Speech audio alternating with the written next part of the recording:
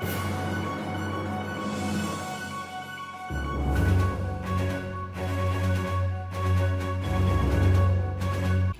hello, welcome or welcome back to my channel. My name is Jess and welcome to another edition of Book CommuniTEA, where I keep you abreast of all the goings on, the bookish mess in the bookish community. First, I want to say, so today is the 24th and it is the beginning of the final round for the Shaded Choice Awards. So make sure you check them out. It's shadedawards.com and it's linked in the description below, so be sure to check that out. But let's go ahead and get into it. I'm pretty sure I should just call this series Publishing is a Hot Damn Mess, because every week it seems like publishing seems to get worse, or maybe we just find out more information about publishing that's kind of been hidden behind the veil, and that's the majority of what I have this week. So there's not a lot going on, but a couple publishing things. Also, it's raining. Is it always raining on Monday? It's raining, so the lighting's not great. I'm sorry. So first off, Atria Books, which is under Simon & Schuster, has a new imprint called Black Privilege Publishing, which sounds amazing, but it is led by Charlemagne the God. His name is Leonard Larry McKelvey, okay? But he calls himself Charlemagne the God, and I don't like him for numerous reasons, but he is the author of Black Privilege and Shook One that were both published by Atria, and now he's going to be leading this new imprint under them. I think Simon & Schuster was one of those companies earlier in the year that said they were going to do more and about diversity. So, I mean, is this positive? Yes. I just wish it could have been led by a different person. If you don't know, Charlemagne the God is a radio personality. He is unfortunately from my home state of South Carolina, and he is most famously known for the Breakfast Club, which is a radio show that I think is part of iHeartRadio. And he hosts it with a couple other people, and he's just known primarily for controversies. He's very, he likes to push people's buttons and really, he likes to start shit and be messy. And he's just had a history of being misogynistic, being transphobic.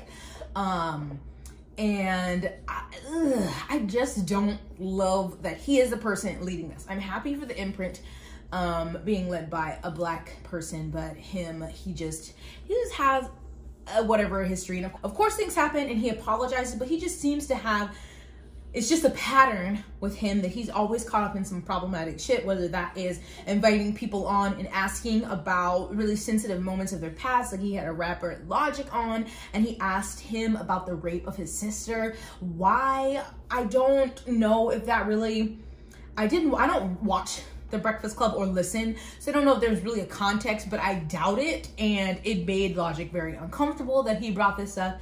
He's also made a female rapper cry, was basically telling her like she looks too old for how young she is, like, you know, she has a really old face. He just is rude. He had someone on there that joked about if they ended up having sex with a woman and found out they were transgender, that they'd kill them. And it was like, you know, it is a crime, but you should know ahead of time. That should be illegal. Like they should be arrested or something if they don't disclose that to you. So he's just gross. I don't like him at all. And he's risen to popularity, I think, from his controversy. And of course they want someone who is popular and well known to lead this imprint, but I just wish it was someone else. So of course he did go after this and he apologized. He said, we don't condone those kind of hate crimes at all, not even a little bit. Then he spoke about learning how many transgender women had been murdered that year and that 13 of them had been women of color. So, I mean, he is saying he doesn't condone that, but, you know, even trying to be comedic, it wasn't funny, and I just don't find a lot of the things that he thinks are funny to be funny. He also apparently joked on air that he basically raped his now wife. I have no problem using explicit words here on my channel, but for this, I'm just going to, I'm gonna edit it because it just doesn't make me comfortable to say this. He said, me and my wife hung out one Saturday night and she got sloppy drunk and passed out in my mama's house, and I got that P word. She was effing me back and all that, but she was really drunk. I asked her yesterday, yo, did I rape you the first time we ever had sex? And she goes, I mean, in hindsight, yeah.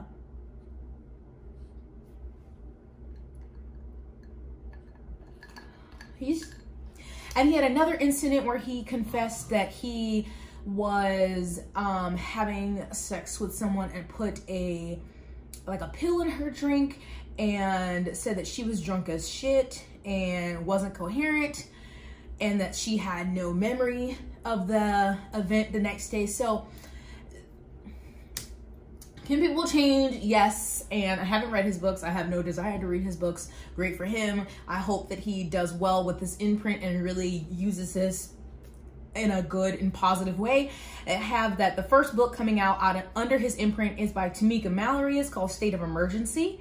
And she was a Time 100 honoree and co-founder of 2017's Women's March. So this is her literary debut, State of Emergency. So, and the first release under this new imprint. The book is described as a searing indictment of America's historical, deadly, and continuing assault on Black lives. And it will also explore how to best continue the country's onward advancement and momentum towards true equality and social justice. So again, I'm very happy about this imprint. This book sounds like a great start. I just hope that he is better than he was before and that he's learned some lessons, because ew, gross. You can hear the rain. I need to invest in a ring light. So this is going back to Albert Whitman, which I think I covered a week or two ago, and they are the publisher that published Descendant of the Crane by Joan He, if I'm correct in her name. I'm sorry, I don't have it in front of me. And so basically they're not paying her royalties. So there was someone else tweeted that.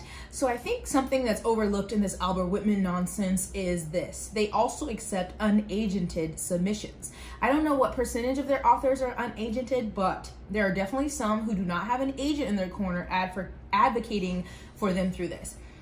If you're one of these authors, I highly, highly, highly recommend that you join the Authors Guild immediately and reach out to them with all of your statements and your contract for advice. So luckily, I think Joan has an agent, but basically she's saying that Albert Whitman has taken on authors who don't have an agent. So if they get in a situation where they, violate the terms of their contract, they're not paying royalties, it's a lot harder if you don't have an agent on your side. So hopefully, if there is an author who signed unagented, I don't even know if I'm saying that right, with Albert Whitman, they see this or they're already a part of the Authors Guild, because I can't imagine that Albert Whitman would use that and take advantage of people who don't have the proper people on their team. So just again, publishing is the ghetto. Oh, the ghetto. So I saw a tweet about something with Disney books. So this tweet was about Disney books. So they argue that they acquired the rights, but not the obligations to pay royalties to the novels of Alan Dean Foster. So the letter basically, or it took me to a page which is the Science Fiction and Fantasy Writers of America. And so they said last year, a member of this committee came with a problem, which on the surface sounds simple and resolvable. He had written novels and was not being paid the royalties that were specified in his contract. And so the member is Alan Dean Foster and the publisher is Disney. So Alan Dean Foster's letter was saying, "Dear Mickey, we have a lot in common, you and I. We share a birthday, November 18th. My dad's nickname was Mickey. There's more. When you purchased Lucasfilm, you acquired the rights to some books I wrote. Star Wars, the novelization of the very first film, Splinter of the Mind's Eye, the first sequel novel. You owe me royalties on these books. You stopped paying them.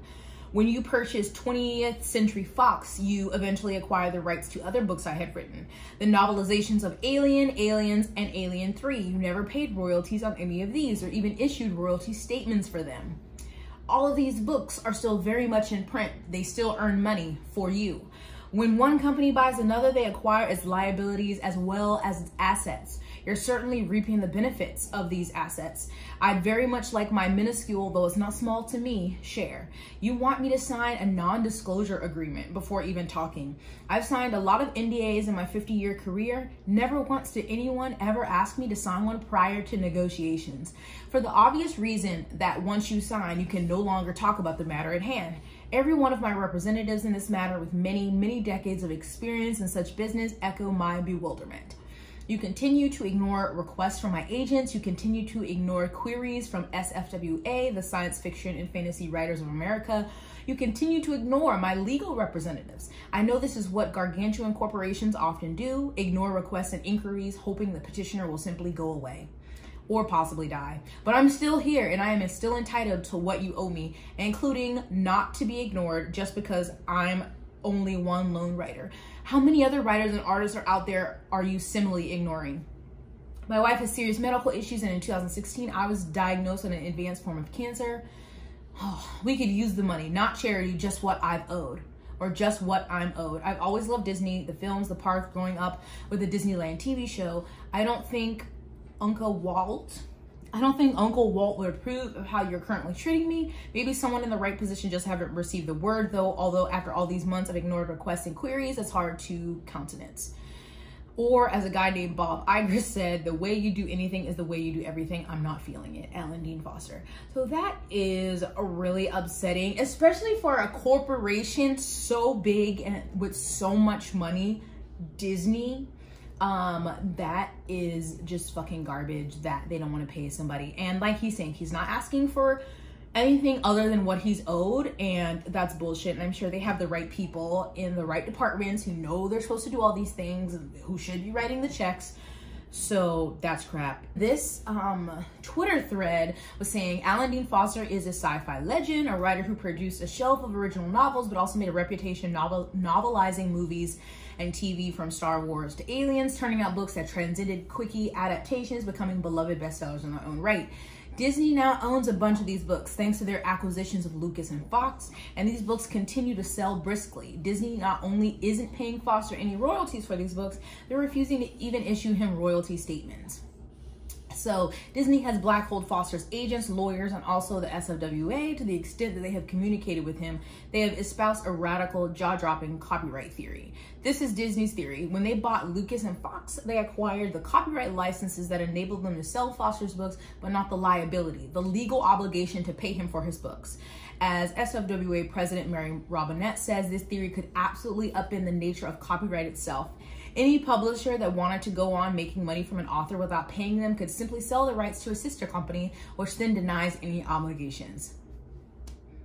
That is just extremely scary, and I hope this isn't setting some kind of precedent. I really hope that he gets paid, but it's just so hard, especially going up against a corporation the size of Disney, and it's just shady. I get, you know, Disney has a special place in people's hearts because of Disney movies and Disney World and whatever, and I appreciate Disney movies. Disney World is fine. I'm not like some Disney super fan, but this is shitty, and it always seems, it always is the companies, the corporations with the most money don't want to pay people. I hate it. It's awful. Someone said, how many others are also being screwed by this? Star Wars alone has a long list of credited authors, and as Alan Dean Foster says, even my namesake franchise, the Aliens universe, isn't limited to just one author. Who knows how many people are getting screwed over, but it's just a fucking disaster. The fact that Disney is in publishing, like, that's money. I just think that's shitty, and I hope that bringing awareness, I don't know, people calling them out on social media might help. I really don't know. If they're ignoring his lawyers, I don't know what we could do, but I just wanted to bring that up. It's fucking shitty. Okay, you get to enjoy editing Jessica's side pony, but I forgot that someone sent me a thread, and it's referencing Sasha Alsberg, who is a big booktuber and an author. I'm pretty sure, I've never watched her videos, but I know of her. And anyway, the thread started and it said, I'm trying to imagine the reaction / criticism I'd receive if it were me taking mid-pandemic transatlantic trips and selling ARCs. Being a bigger creator in a community definitely brings more than a fair share of criticism. But damn, if it doesn't also come with some protections, smaller creators and other community members have to think a bunch of times before criticizing, and mostly it ain't worth it. Anyway, don't sell ARCs. It's a really crappy thing to do and gives all reviewers a bad name. So I went to Twitter and typed in her name, and I guess she's moving to London mid-pandemic. I don't know if there's a timeline or something on that. or whatever. And then I saw in the thread that she's selling ARCs, I guess on Depop. And I didn't go look at that, so I don't have the receipt for that. But apparently she's like bundling books together, but basically saying the ARC is free, but technically you're paying for the entire stack of books. So I don't know. There wasn't a lot of receipts that I had, so I just wanted to bring it up that I did see that. And I don't know if she has a deadline or something she has to move, but it's like, you couldn't wait to move. I don't know. I don't know her. I don't follow her. And I just tried to look briefly, couldn't find a lot. And I was like, whatever. But don't sell ARCs. Just don't do that. And if you don't have to travel anywhere right now, don't. Okay, thanks. So this last thing, it's a never-ending conversation on book Twitter and the book community, but I saw a tweet that said, I'm sorry, I personally don't find anything morally objectionable with book hauls, but I'm finding it a little hard to sympathize with people getting called out for doing them while not boosting a single donation thread link when half my country is underwater. Thanks. So this is a Filipino booktuber, I think. This is also on book Twitter, and the Philippines have been hit by, I don't know if it was just one or multiple typhoons, and it is devastating. So I've tried to share links and where places you can donate, because especially for the United States, the USD, the conversion to their currency is very much in our favor. So a little bit does go a long way. But then I saw a couple other comments about book hauls, and I was like, oh geez, what is going on again? What are we talking about? And so I found the original thread, and it was from Jessie, and it said, can non-content creators stop assuming most monetized booktubers make a livable wage? Unless a booktuber content creator is quite large or consistently gets really high views, our checks barely cover groceries, utilities. And that often requires a very consistent uploading schedule, which many of us living with illness, working multiple jobs, etc. cannot afford, especially when you factor in the hours upon hours of editing. It's low-key ableist classist to assume we make a survivable wage. Even larger booktubers often work at least one job, and in most cases it is out of necessity. Please stop assuming our finances because we are monetized. In summary, I'm tired of seeing some of y'all rip booktubers apart for their book hauls. Most of the books we buy are because you asked for, and then it stops. Side Pony is back. Okay, I didn't realize there was one more tweet. So at the end it said, most of the books we buy are because you asked for our reviews / books are our solace, and it's a slap in the face. So I'm assuming they meant most of the books we buy are because you asked for our reviews, comma, books are our solace, and it's a slap in the face. I'm thinking, because then I would say, yes, people look to booktubers for book reviews, but you don't have to buy books to review them. You can borrow them, if that's what they meant. I was taking it as they said most of the books we buy are because you asked for, and I thought they meant because you asked for them, because hauls get high views. But if they meant most of the books we buy are because you asked for our reviews, then I kind of disagree, because you don't have to buy every book to review it. But who am I? So I guess that's where the conversation started. I mean, the conversation is always around, and I think I talked about this a few months ago in a video about consumerism and booktube and in book hauls. And some people criticize book hauls. I for one, I enjoy book hauls for the most part. I enjoy them more when people are really excited about certain books and not. I totally get buying books because they're pretty, but if every single book is just like a cover buy, they're not that interesting to me. But in general, I enjoy hauls. And I miss when I could just haul a lot of books too. So that's why I watch them. But so I don't know who was criticizing Jessie, or like if they said something to them specifically, but they wrote that thread, and then I saw a couple other tweets about that. And so while I definitely agree that now being monetized myself, and obviously I'm on the lower end of monetization, like with subscribers, so, but I obviously can see, you know, the calculation of how much and how much you get paid, not a lot of money. And so I definitely get that, and I know it's easy to assume it's like, okay, well, you're monetized now, you must be making a lot of money. And no, but I would love to know what Bailey Sarian makes, because our videos constantly get at least 1 million views, but that's not the point. I think that yeah, don't assume what people make, but then also, Nigel, stop. Don't assume what people make. If you don't like hauls, don't watch them. I enjoy hauls, I enjoy unhauls, but the only part that I kind of questioned was, in summary, I'm tired of seeing some of y'all rip booktubers apart for their book hauls, most of the books we buy are because you asked for. I'm guessing they meant them. So that part was a little weird to me. Like, I guess they mean like book hauls do so well. So it's like, well, yeah, I'm gonna haul books at Film and Haul because they get a lot of views. That's what I'm assuming. But yeah, I don't know. That part was just a little weird to me. But anyway, I just wanted to bring that up. When are we not bringing it up? I'll probably bring it up in another video, but booktubers, for the most part, don't make a lot of money, or anyone who is monetized, unless they have a really high viewership. And we're talking like all the stupid people like Shane Dawson and all those assholes. If you don't like book hauls, don't watch book hauls. And if you can, definitely donate to the Philippines. I have links in the description, especially if you're from America and you have anything to spare, because it will go a long way. But I definitely understand. We are still amidst a pandemic. A lot of people are out of work, so I get it. But I just wanted to bring that up and highlight that I have links to that in my description. So you're getting a lot of side pony. I'm so sorry. I usually have a note where I keep track of all the things people send me, and I didn't this week. So I keep going through my screenshots and finding new things, so at least you can see my cute Christmas tree this time instead of my bland ass curtains. But this is the last thing, I swear. So this is about Jennifer L. Armentrout's From Blood and Ash, which is a very popular book right now. I think it's a fantasy romance. I'm not sure, but the screenshots I have are from a white book reviewer, but the original ones that they are talking about are from a black book reviewer. So the original reviewer said, so I think the first one, because it's kind of covered up, says, hey, Poppy's best friend from Ash and Blood is a black-brown person of color named Tawny Lion with tawny rich brown skin, curly hair, and acts as her handmaid that has no personality or point but there to further Poppy's plot. Because I deadass thought I was going crazy, that I read the book and character wrong, because no one's been talking about it. Yo, her best friend and maid is a black brown girl who is given to the royals. She's naive, can't defend herself, and has virtually no personality. That's our representation, LOL.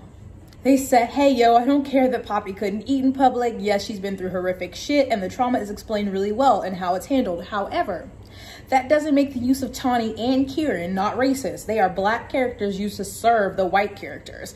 Do not talk over people of color when we're explaining why representation is important and why shit like this is racist. So again, I have not read this book, and I've seen it everywhere, but I hadn't heard anybody make this commentary. So that's a big old yikes, especially written this year or last year. Ugh, not a good look. If you've read this, what are your thoughts? Let me know. My arm is tired, but look at my tree. Isn't it cute? Thank you. Look at Nigel's little bed. Ooh, it's so cute. That's really all for this week. Publishing is a hot damn mess, and I don't know when they're gonna get it together. I hope these publishers being called out on social media, like, they'll get embarrassed or something, or I don't know, care about their reputation, and so they actually pay people. You know, it seems simple, and somehow they're still fucking it up. But I hope you enjoyed this video. Please give it a thumbs up and subscribe. I would say I do these every Tuesday, but it depends on what's going on in the bookish community, but at least is a couple Tuesdays per month. Always check out my description. There's always links to my social media, things I referenced in the video, important things that are going on in America and worldwide. And just leave me a comment about any of these things. How do you feel about any of the topics I've discussed? If I missed anything this week, because I am not all-knowing, so I tend to miss things, or if I misinterpreted something, definitely let me know. But thank you for watching, and I'll see you in my next one. Bye.